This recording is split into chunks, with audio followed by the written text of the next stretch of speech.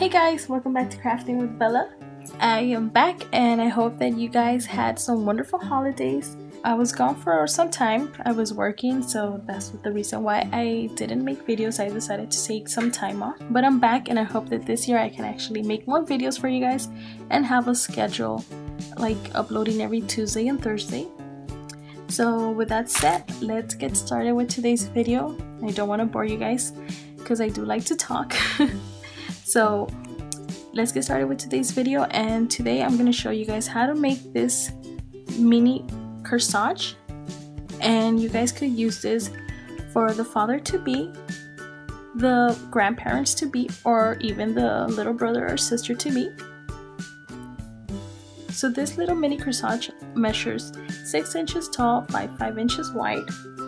This one right here, and the one that I'll be making today, it's going to be a bumblebee theme, and I'm using this ribbon, and this one is 5/8 wide.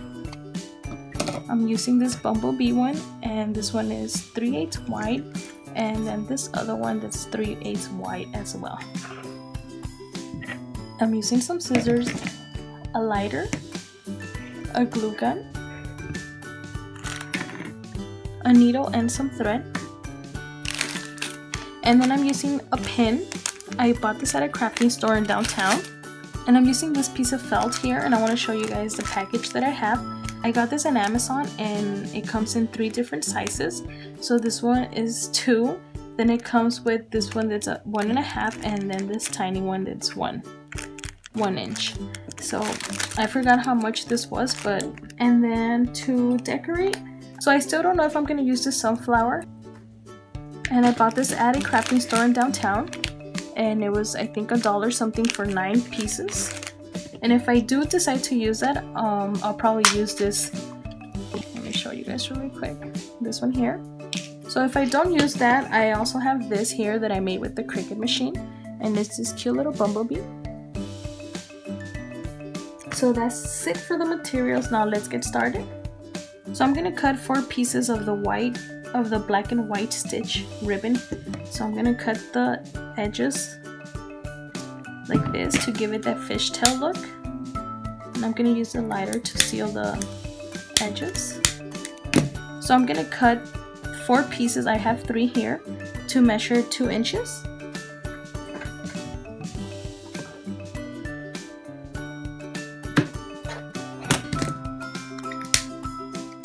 So I have the 4 ready, and then I'm gonna cut 2 of these, then measure 4 inches.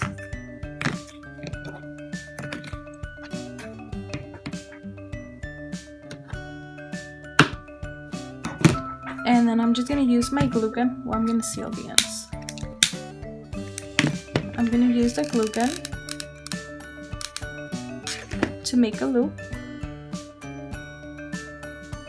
So I have that ready.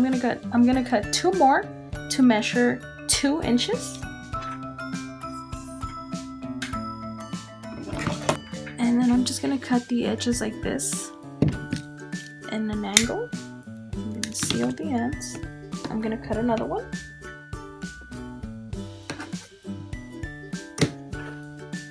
And this one I'm gonna cut it in an angle as well.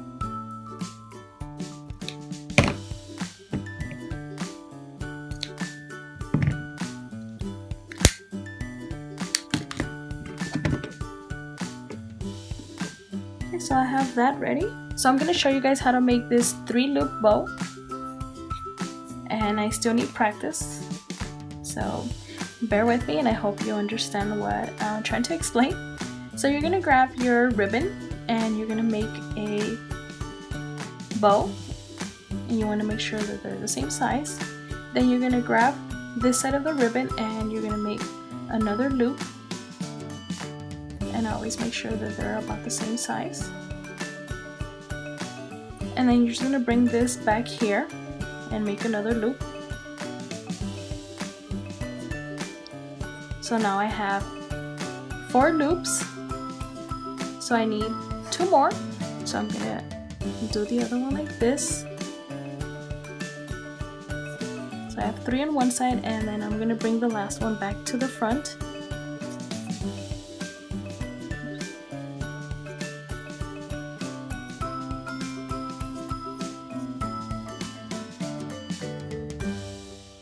gonna grab the needle and I'm gonna put the thread and the ribbon. Just make sure you get all the ribbon. And then I'm gonna grab the thread and I'm just gonna go around the bow. And then I'm just gonna pull the thread. And I'm gonna go around a couple more times just to make sure that it fall apart. So then I'm gonna pull it again. And I'm gonna grab the needle and I'm just gonna put my needle again in here and thread. I don't have a lot of thread left, but you want to make sure you have enough just so that you can go in here and make a little knot just to make sure that your thread doesn't come off. And then I'm gonna grab the scissors and I'm gonna cut the thread. There you go.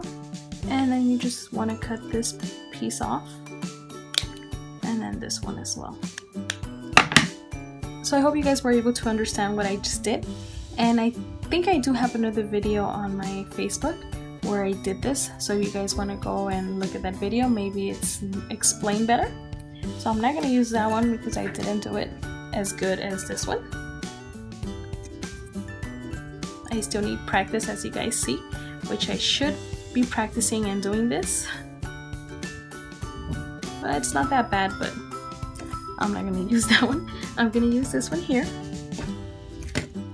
Okay, so now all we need to do is just to assemble the corsage. So I'm going to grab my felt and I'm going to start with the black ribbon. So you want to add a little bit of glue and you want to put this one in the center. Then you grab your other two and you want to put them on the sides.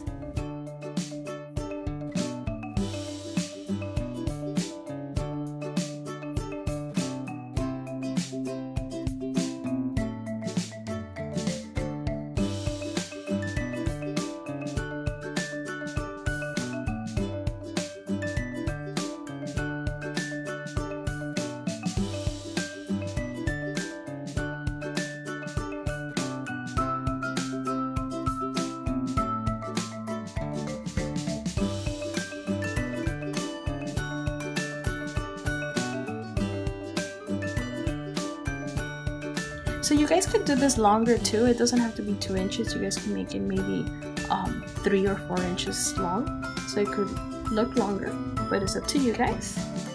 And then I'm just gonna grab the 3-loop bow that I have here. I'm gonna add some glue.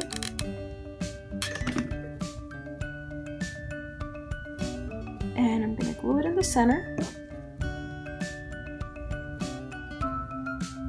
So now I gotta add the center of the corsage, and I still don't know what I'm gonna use.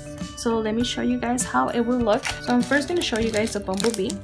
I'm gonna use this double-sided adhesive dot, so I won't permanently glue the bumblebee on the corsage and then I'll have trouble taking it off. So this is how it will look with the bumblebee.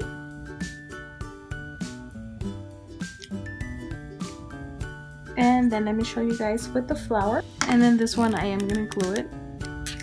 So I'm gonna cut the stem off a little bit shorter so it won't be popping out too much. And I'm gonna add some glue back here.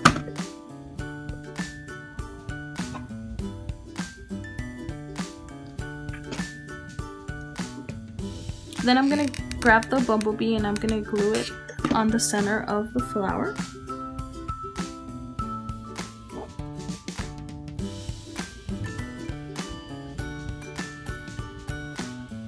There you go. And now the last thing to do is just to add the pin in the back.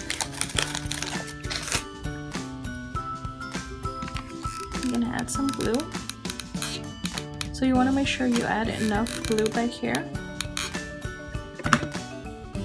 And then just put it on the center. And we are done. So I hope you guys like these ideas. This one is a bit smaller. This one is 5 inches by 4 inches long, and then this one is 6 inches long by 5 inches wide. So I hope you guys like these ideas. If you guys did, please give it a thumbs up. Don't forget to subscribe if you haven't subscribed. If you guys like my ideas and would like to purchase them, you guys can also visit my Etsy shop, and you guys could find me there under Bella's Crafting Shop. So again, thank you guys so much for watching, and I'll see you guys next time. Bye!